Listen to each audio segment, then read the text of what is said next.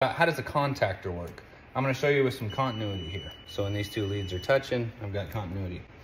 These two right here are just a hot neutral. This is a 120 volt coil. So you can put this wire here. I had it wired to this time clock. You can put it on a smart switch, any light switch that you want, and turn on multiple circuits. So you come straight to the breaker, into this contactor, and then you leave out from the load. So it's line in from the breaker, load out. So let me show you with continuity what I mean. This contactor, because it's off, I don't have continuity. Let's say this is tied to a normal neutral, because it's 120 volt coil, and this is tied to a switch or this time clock, and that time clock tells it to turn on. So it's gonna enact this coil, just like a switch would make contact, and there you go, we got continuity.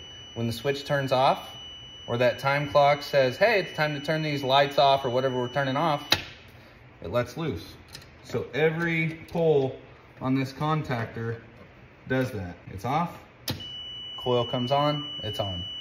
Another cool thing about that, these coils you can get in all sorts of voltages, 240 volt, 24 volt, 48 volt. So you can control all different types of things with contactors. One other thing about this, you can loop contactors together because these coils don't pull hardly anything for power. So you can have one switch run 30 circuits or whatever, where you just loop coils together on that one switch and it'll turn on however many circuits you want. Pretty cool stuff.